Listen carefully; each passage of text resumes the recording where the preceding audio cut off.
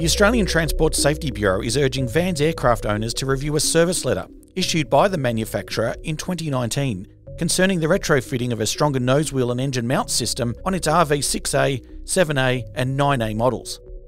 This call comes after several nose-over landing accidents occurring in Australia involving the tricycle landing gear variant. Some of these accidents have resulted in serious injuries and substantial damage to the aircraft.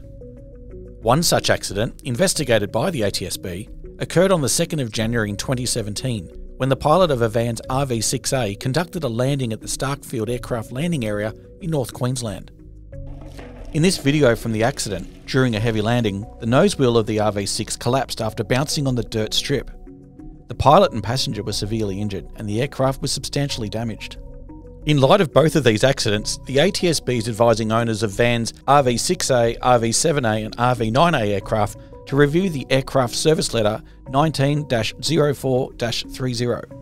The Van's Aircraft Service Letter recommends a solution for fitting these aircraft models with an updated engine mount and nose wheel, similar to the design found on the newer RV10A and RV14A models.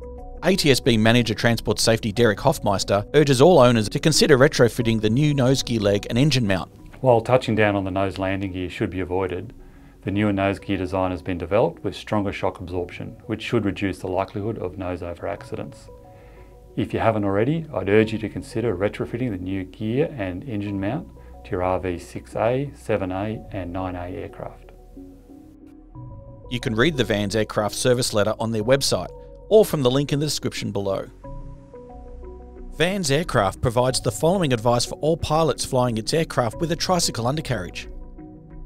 Landing too fast can result in the aircraft ballooning and a bounced landing. Allowing the bounce to continue can result in a high impact load on the nose landing gear. Trying to salvage a landing can result in a high rate of descent and a bounced landing. When the landing is in doubt, go around. Touch down in the correct attitude on the main landing gear. Avoid landing on all three wheels at the same time. Keep the nose wheel off the ground after touchdown until just above the speed at which you can gently lower the nose gear. Equally as important, pilots should lift the nose wheel as soon as possible as they start the takeoff roll, regardless of the runway surface type, to help reduce the load on the nose wheel. Ensure you have the correct nose wheel tyre pressure.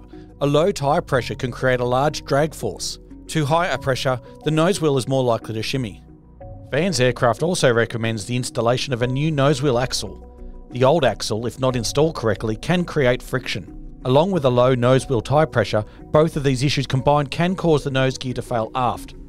Van's advises all builders, regardless of whether or not they're replacing the engine mounted nose gear system, to upgrade to the U-00710 and U-00711 axle system.